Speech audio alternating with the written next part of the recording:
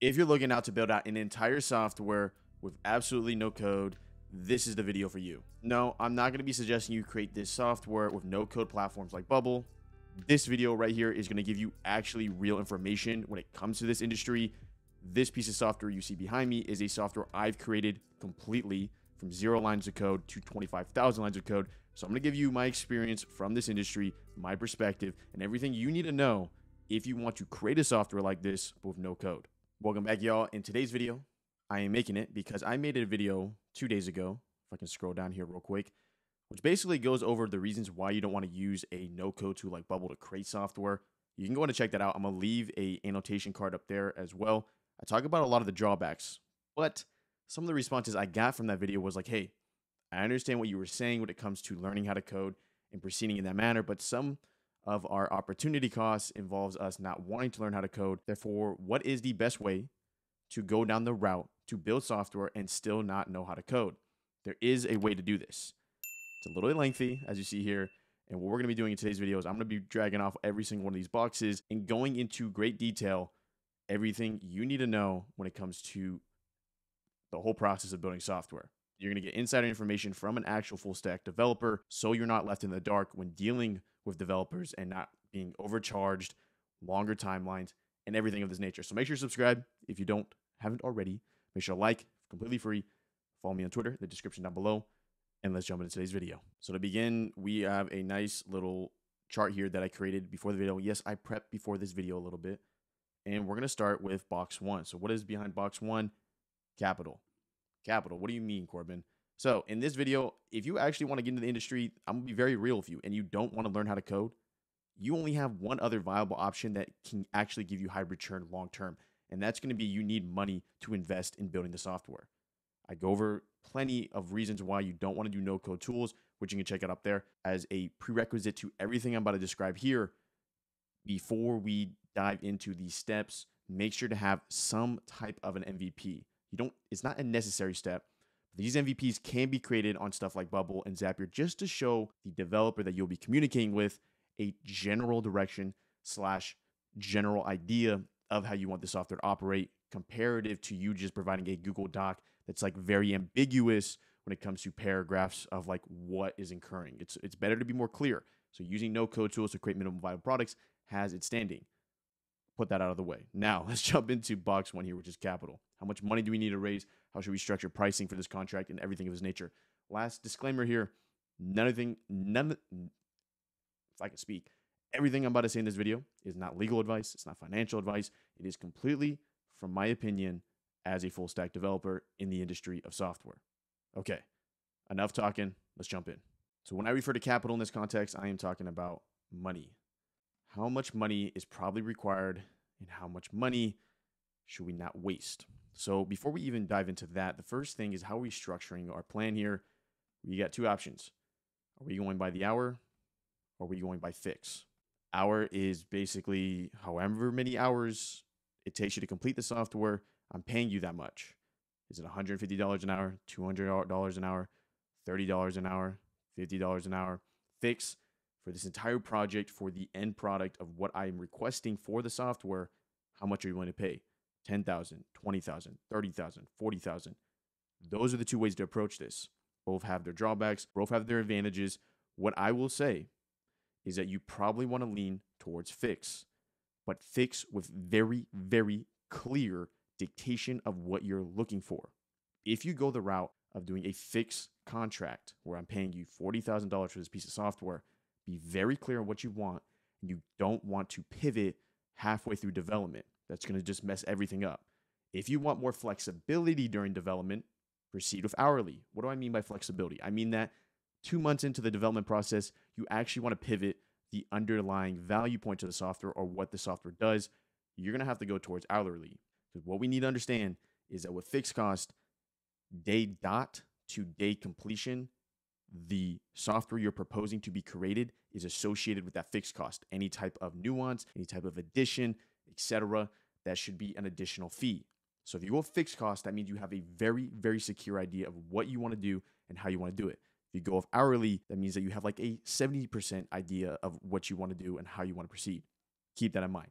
Money-wise, how much you should start with, really depends. If you want to build out this software and proceed post the actual software application being ready to go and you're getting users, there is going to be a lot of sunken cost here because of the fact that user acquisition is going to cost some money and everything of this nature. I wouldn't comfortably start the idea of starting to build out a software with at least a minimum of 15 to 20,000 minimum. That is like bare minimum. You will have to build up some capital because you're paying for high expertise skills here. That leaves out box 1 / box 2. Let's see. Legal. Okay. You already got the disclaimer. Here's everything we need to know when it comes to the contract. So we're going to have a nice piece of paper here. But there's also going to be a lot of onboarding processes, a lot of discussions. There's going to be a lot of stuff going on before this thing even gets rolling, even the ball gets before it even gets kicked. So what needs to be encompassed here? First thing that needs to be encompassed here is going to be clear guidelines. So you're not going to be downloading this off some free PDF website. I would suggest to use something like LegalZoom. It's probably going to be your most LegalZoom or maybe a local attorney. Whatever you want to do, just cost it out. Whatever is best for you. But you want clear guidelines. Is that if you're communicating with a dev team or communicating with a developer and they say they can do it in 3 months, hold them to it. Put it in the contract. If it's not done in 3 months, every month additional to that, either it's a cheaper, I don't pay as much, or I get a full refund. This isn't wishy-washy. This isn't ambiguous. And in the day, you're putting money on the line. If you're putting money on the line, have clear guidelines on deadlines. This is a no-joke area. As a lot of areas or a lot of situations that happen in this industry is people don't create clear deadlines. Therefore, they're just burning money. Burn. We don't want to burn money. Therefore, have clear deadlines and implications if those deadlines are not met. If the developer is not comfortable with that, get a new developer. That's just how it goes. So after that, there's a thing called an NDA. So this is kind of during the acquisition process. This can be a 1-page, 2-page, 3-page thing, but any time, any day you're going to present someone with the idea of your software before they're even onboarded to your team / in the development process, have them sign this, because this is when you're basically divulging into the idea itself / providing the MVP. Therefore, the developer can't actually steal it because they're binded by this NDA. What's great about this is that this isn't a one-off paper. You can use it multiple times with multiple people, depending on your context. There's going to be more stuff we add to this later on in these blocks we take off. But finally, a very important part as well is having the post-delivery phase. What does that mean? What are the implications? Does this mean that once the developer gives you the software, they have zero rights to it, to zero proprietary information? This is important to identify and outline. This isn't a generic piece of paper here, as this is very specific, as you don't want to be undercut in future times. So we're going to be coming back to this one, but for now, we'll slash it. Okay, on to box 3. Box 3, drum roll please. Boom. Dev jargon. You've probably heard of legal jargon before. Here's dev jargon. You need to have some level of comprehension on words and terminologies used in the software industry. This doesn't mean you need to know how to code, but this does mean you need to understand to some competency what's occurring within the software. Here is a real quick lesson on dev jargon. We're going to do 2 branches here. Also, as a side note, you can go and check out that video that shows you all the tools and softwares needed to build a software. Doesn't mean you have to actually use the tools, but you can just kind of understand, okay, this does this, this does that. This right here is just going to be a real quick lesson on what you need to care about. There'll be 2 main types of developers, and then there's like a third type that does both of these. They're called full stack. First type is going to be a front-end engineer. Front end is basically what you're viewing right now. This entire whiteboard software, this is the front end. The other one is called a back-end engineer. Back-end engineers are the ones where basically by me clicking and dragging, they're causing some type of code to occur. This is when I click a button, what's happening in the cloud. Now, sometimes front end, you can do some of these calls within the front end, but basically very complex stuff, like for example, me signing into a software, that's gonna be back end. Back end and front end, they communicate with each other. How do they communicate with each other? They're just basically telling each other what's occurring here. So when I click sign in, which is a front end element, it's telling the back end basically, hey, this person's trying to sign in, and then it runs all this stuff in the cloud. So what is the cloud, Corp? Why do you keep bringing up the cloud?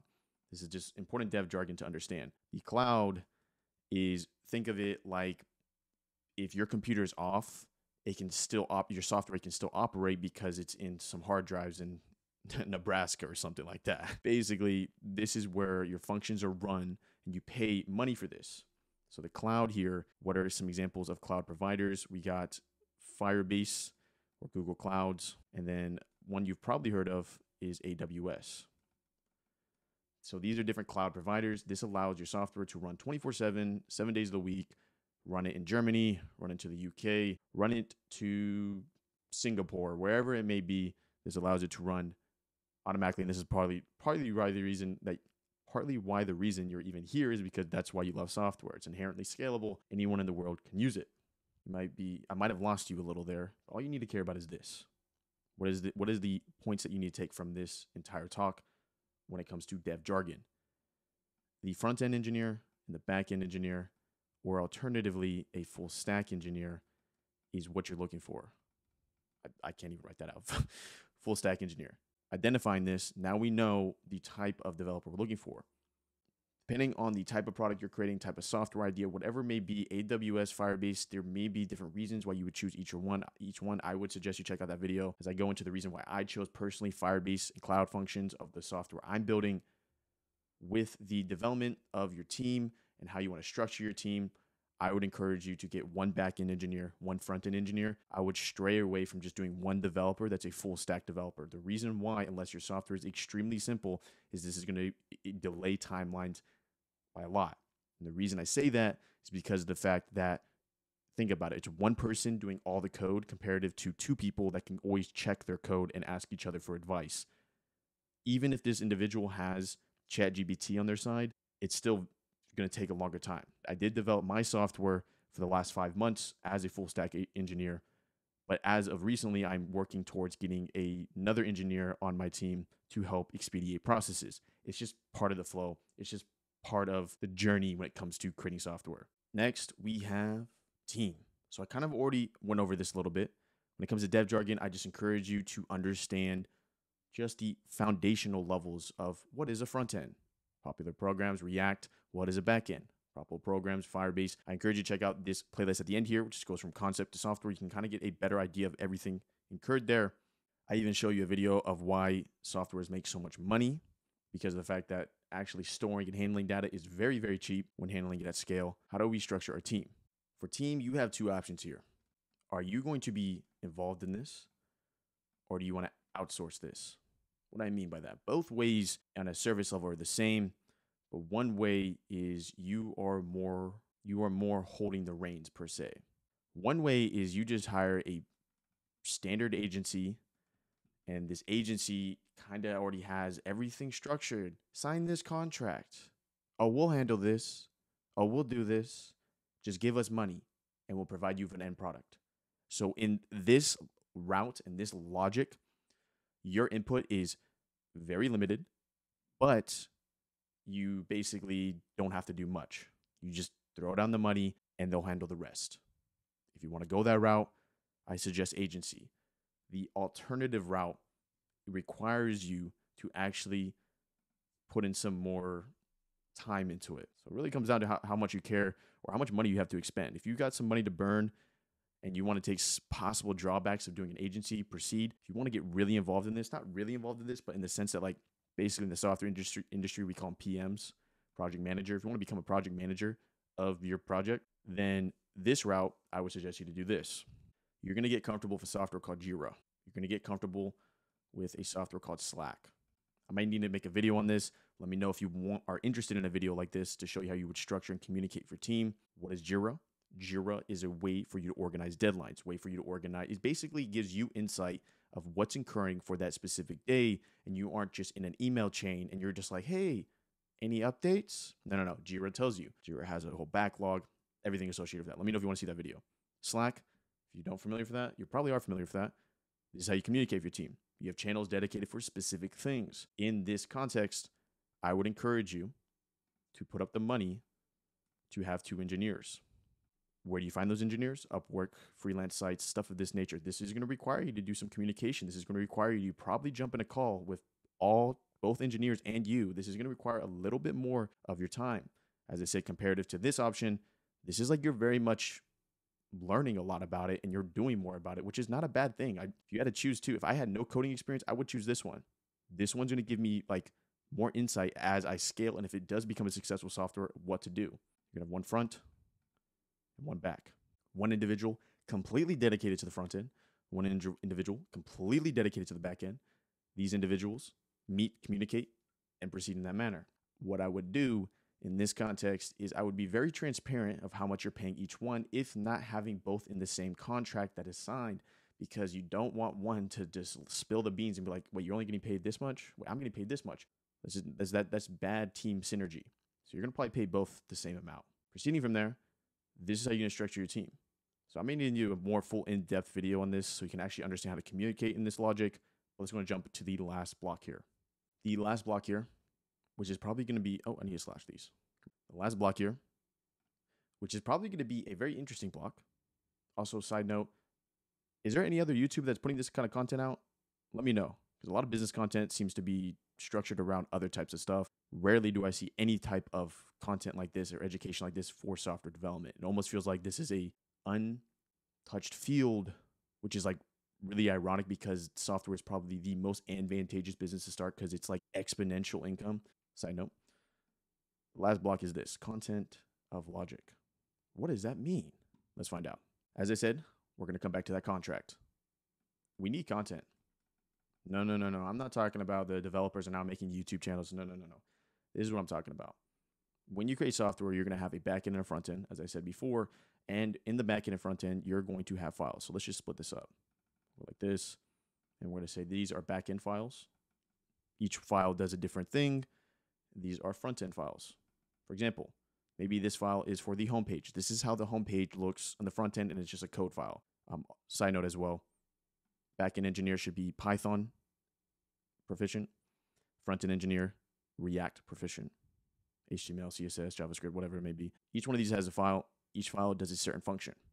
What you need to do, what you need to outline within that contract is that the deliverable product gives you either one, depending on how you want to do it. Personally, I like video. Maybe you want notes, but gives you for every single one of these files. I'm going to go video just because I like videos. And you're watching this, so you probably like videos too. Every single one of these files, give me a 30-second video describing what that file is doing. Not in the sense of like, hey, this line of code does this. No. I don't care what the code does. Tell me what it does operationally on the surface level. So, oh, Corbin, yeah. Okay, so here is your 30-second video for the home.js. The purpose of this file is to build out your front end showing your homepage design. Maybe it's a 15-second video. Maybe it's a 30-second video. Maybe it's a minute video for more complex files. You're going to create a whole composition of this, a whole catalog of this. And the reason why is for two major reasons. You've already put down the money to build it out. Therefore, watching 30-second to minute clips of files just to understand, okay, this file does this in a layman way is advantageous to you so you can actually understand how, to a surface level, how it communicates with each other. Numero uno or numero dos is if you hire engineers that aren't the engineers that originally created the software, so maybe you have a different engineer that you actually put on a W-2, XYZ, they are going to have to come into that software and be like, what the heck do all these files do? They're going to have to go to every single one, read the code, see if there's comments, etc. But if you give that engineer that Google Drive folder with all that catalog of videos, you say just watch these videos so you can get a comprehension of every single file and what it does, you just saved yourself 3 weeks of time and 3 weeks of pay of that new engineer. So for that, give me a like. It's free. So that just about does it. We obviously could dive a lot deeper into every single one of these blocks, more specifically probably the dev jargon and the team building. That's probably the most important out of all these past everything else once you get the ball rolling. So maybe I need to do a video of like, once the ball is rolling, how do we proceed? Because that is a whole nother thing. If you don't go the agency route, that's it. Now, if you're approaching this by doing it with no code, this is going to be your best possible route. Alternatively, if you're doing it with code, you can check out that video that I referred at the very beginning so you can get insight of the perks of doing it with code and everything in that manner. But without further ado, I'll see you in the next video. That is the playlist I was referring to. Even if you don't want to learn how to code, it is a very advantageous playlist because it gives you perspective on why software is so advantageous, but also like use cases within my own software of like, holy smokes, like make sure you're doing this, which you can kind of relate to your developer. That's a random video. That's my face. I'll see you in the next video.